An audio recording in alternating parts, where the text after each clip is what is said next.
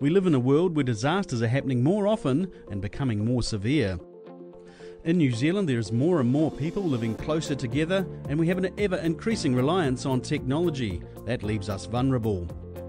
As a result, when there's an emergency, there can be significant impact on our lives, our homes and land, our friends and communities, our natural environment, our schools, businesses, and all our infrastructure, including power, roads, telecommunications, water and wastewater systems, can all be affected. Civil Defence Emergency Management operates through all levels of government. The Ministry in Wellington provides leadership and national coordination. The local Civil Defence Emergency Management groups are managed by regional councils. Together with other organisations, they are responsible for putting national frameworks into practice at local level. Tying it all together is a common vision of resilient New Zealand, communities understanding and managing their hazards. Our work is much broader than most people realise. We talk about the 4 R's: reduction, readiness, response and recovery. We're always working to reduce the impacts of hazards, research, risk management and partnerships with other organisations. The better we understand our hazards, the better we can work to minimise the impact of an emergency.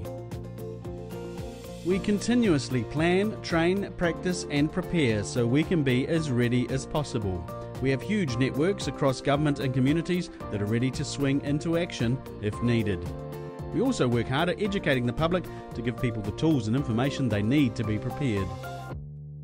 When an emergency happens, all the work we've been doing to reduce the impact of our hazards and to get ready helps us respond more effectively. We coordinate multiple agencies and use our networks across the community. We make vital decisions as the emergency evolves and prioritise and coordinate help where it is most needed. But it doesn't end there. It can take people and communities weeks, months or even years to recover from an emergency. We use our networks and our pre-planning to continue helping communities as they recover.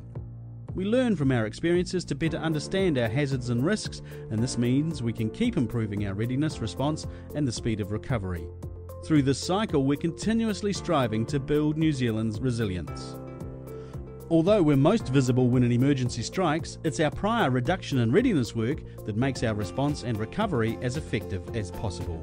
Civil Defence Emergency Management is a team effort from government to communities to individuals, and you can also contribute. Here's how you can help build your own resilience within your home and community. Consider the hazards and risks in your home and neighbourhood and take steps to minimise them. Have a family emergency plan.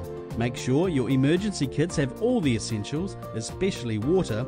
Get to know your neighbours and even discuss a neighbourhood game plan about what you will do in the event of an emergency. Look for opportunities to volunteer and make connections in your community.